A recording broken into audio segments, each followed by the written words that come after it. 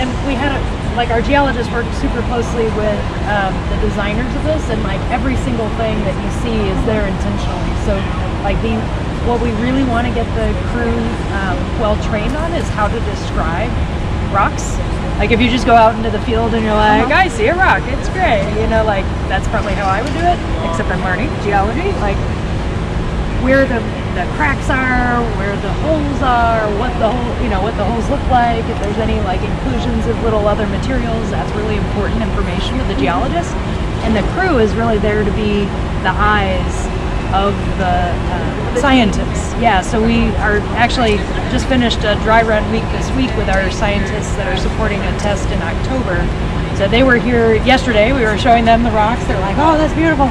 So you know, we really have to train the crew to be the eyes of those geologists who are looking at video, which, you know, especially in the early missions, we may have good comm, we may not, you know, we're not, I don't know if we can count on having video.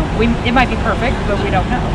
And so we really have to learn how to describe things and speak the same language. Like, you know, big gray rock, what's that mean? What's big mean? You know, like what's gray mean? You know, so we have little placards that have different colors on them. We have scale markers. So the crew is being trained to like put their marker down, point at the thing that they're, you know, interested in, and then describe it, take some photographs in certain sequences, and then take their sample. They can maybe chip off some rock, which we won't do to this rock, but we may put in other rocks. That's what these ledges are for, like place other little rocks.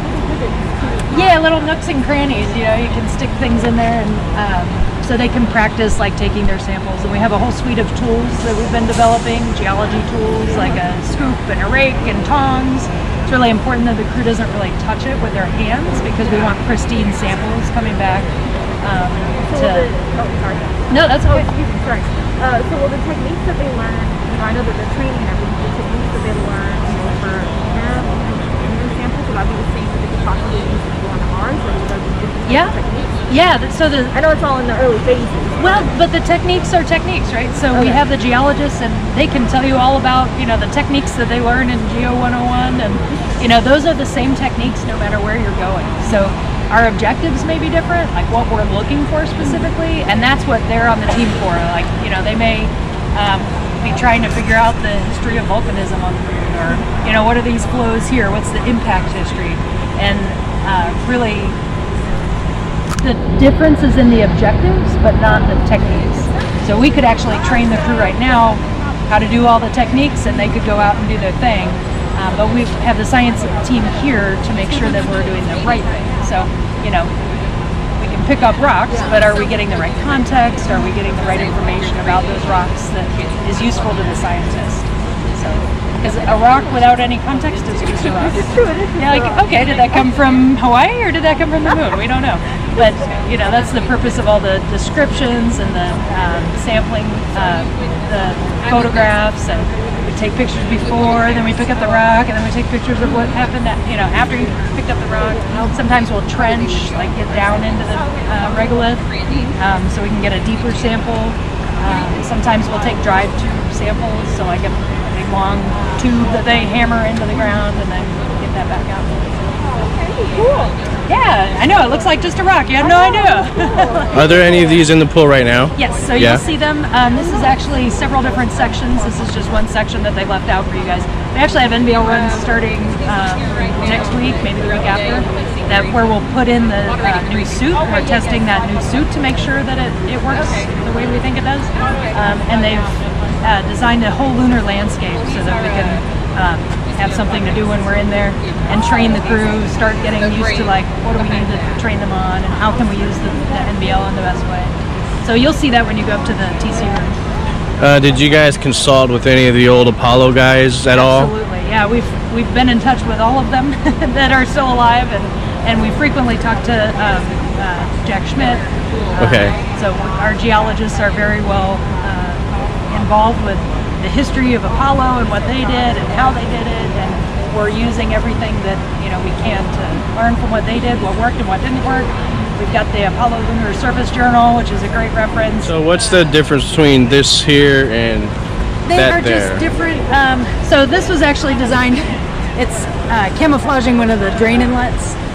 So you'll see up above there's a drain for the pool to cycle the water through. Okay. But we have sand all over the floor in the lunar section. We don't really want sand getting in there, so they made some clever drain covers that are rock outcrops. They, are similar to the big rock. Okay.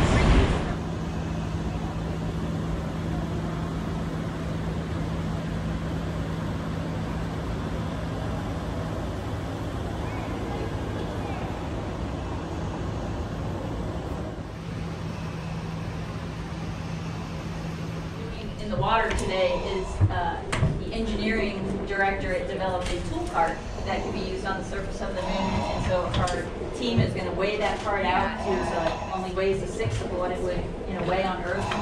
And then what's it like to pull that part around? Like I said, if you don't weigh your full weight, you don't get the full grip on the ground that you would normally on Earth.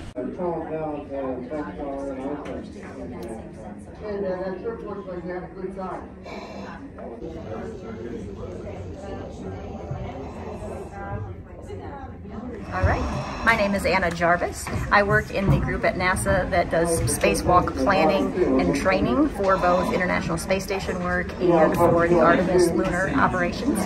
Today in the pool, you're looking at a couple of divers simulating a moonwalk. They are working through the procedures for exploring different regolith samples and collecting those samples for the science team. And how long? That's what they're doing right there behind you, correct? That's correct. A dive like this typically lasts anywhere from 2 to 3 hours.